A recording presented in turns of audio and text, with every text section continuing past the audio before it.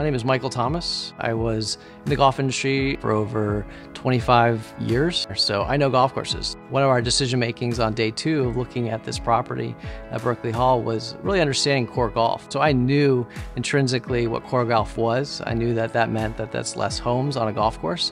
I also knew that that meant there might be less homes in the community, which also meant there might be more availability of tee times. And so that was really attractive to me because in the South Florida market and other markets, you have a lot of developers that build golf courses and then pack as many homes in there as possible. And then there's no tee times when they turn the property back over. With our golf courses here, they were built on core golf, which means that there's never houses on both sides of the property. I think on 36 holes here, I believe that 19 of them you don't have houses on either side. So that's pretty unique for a golf community. You know, a lot of them you're playing kind of on top of houses, and here it's almost as if you're not playing in a housing development most of the time.